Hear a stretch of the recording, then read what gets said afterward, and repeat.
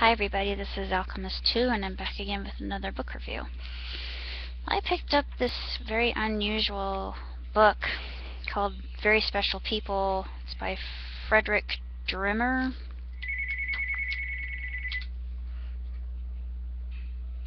Oops. And let's see. Just trying to see when this was written.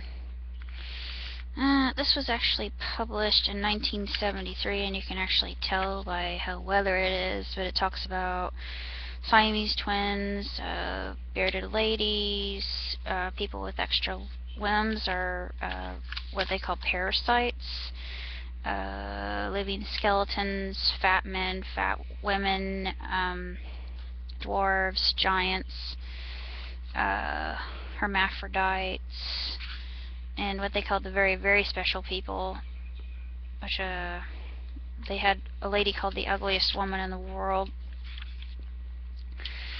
And the Elephant Man, they talk about him as well. Yeah, it talks about P.T. Barnum.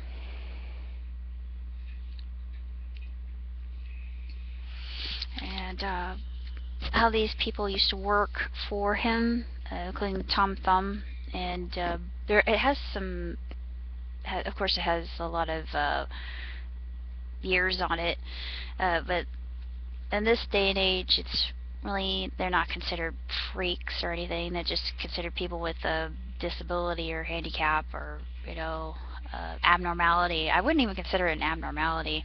I actually met somebody who was born without any arms, and he was the coolest person I know. He was this black kid I went to school with. I don't remember his name, and he went to U of I. He learned to use his toes to eat his food, and it was the most awesome thing I had ever seen. It was just so cool. I mean, it really was. And you know, I would just, you know, I wasn't watching him or just staring at him out of curiosity, but I would look at him like, look at what he could do with his feet, and it just reminded me of that. And you know, back in the day, people like that were shunned. They weren't given any work. They were mostly secluded to sideshows, and that was their only line of work. And oftentimes, it talks about the romance or the romantic lives they led. And they would fall in love with normal people like me. I'm not normal. But then they would have normal children, and you see people like the midgets. I forget what it's called, the little people or something, that they've had normal children. But it's interesting that there are more and more shows about this kind of thing. And in England, they have one called Extraordinary, it's like Extraordinary People, or I forget what the name of the show is, or I think it's called Odd Bodies. And my friend Rob is absolutely obsessed with it. It's all he ever talks about. And he said they talk about people who get breast reductions and things like that. I mean, there's really odd stuff that these people go through and get back to some sort of normalcy. But you see this on Maury all the time, and I don't even think that this is unusual. So this book is definitely dated. And you know, looking at the pictures, I thought, oh, this is very unusual. But you know, I didn't really think of it as odd. You know, because I used to sit at a group of people at a table, and we were probably the loudest people in the whole cafeteria. But all the people that I ate lunch with had some sort of what I guess would be called a mental disability. My best friend was autistic, and you know, you couldn't have told me he was autistic. He was normal. He was completely normal to me, and he looked me in the eye and everything. I never thought that was unusual. But he had a penchant for doing impersonations, and just really, he would go off on a tangent, and it was hysterical. And one of my most beloved memories, and I still remember this like it was yesterday, and I just absolutely adore this this kid to death, because, you know, it's like he's the brother I never had. But I mean, we were close. He was just an incredible person, and just an astounding artist. He was just remarkable and magnificent. And I still don't believe that he could be autistic, or any of these people at my table had some kind of problem. There was one girl at my table who had this Tourette sort of thing, where she would make a noise. She would say, "Ugh," you know, it's just a noise that she never knew that she was making. That, you know, none of this seemed out of the ordinary. I don't know why, but it just didn't seem abnormal to me. But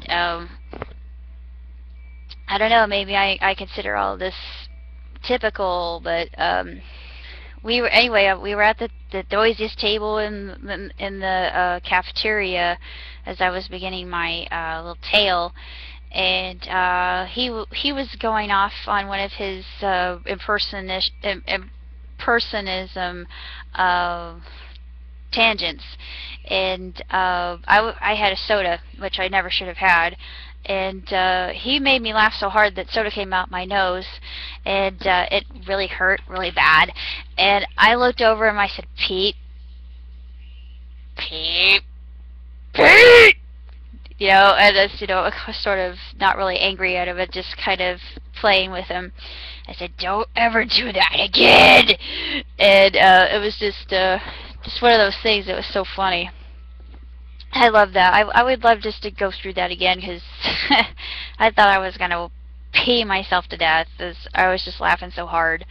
And I mean, it was the best time of my entire life, and I would go back to that in a heartbeat if I had a chance. I loved it. Plus, I was getting more knowledge than what I knew what to do with, and I thought my brain was going to explode every single day, but still, it was the most fantastic time of my entire existence. But it was truly one of the things that when I looked at this book, I thought, yeah, all of this is very intriguing and fascinating, but it's very dated, and it's interesting to see how people thought about such people as were featured in this book, and their abnormality. Well, I don't know. I wouldn't call these abnormalities. It just didn't seem unusual to me. I mean, I've heard of all these things before, so to me, I'm thinking, no, I can go on YouTube and I can find things that are stranger than this all the time. They're called cryptids, and they're not people, they're actually animals. And they're finding them all the time, and they're finding people that are born all the time that are like this, and it's, you know, it's not really considered strange. So how far we've come.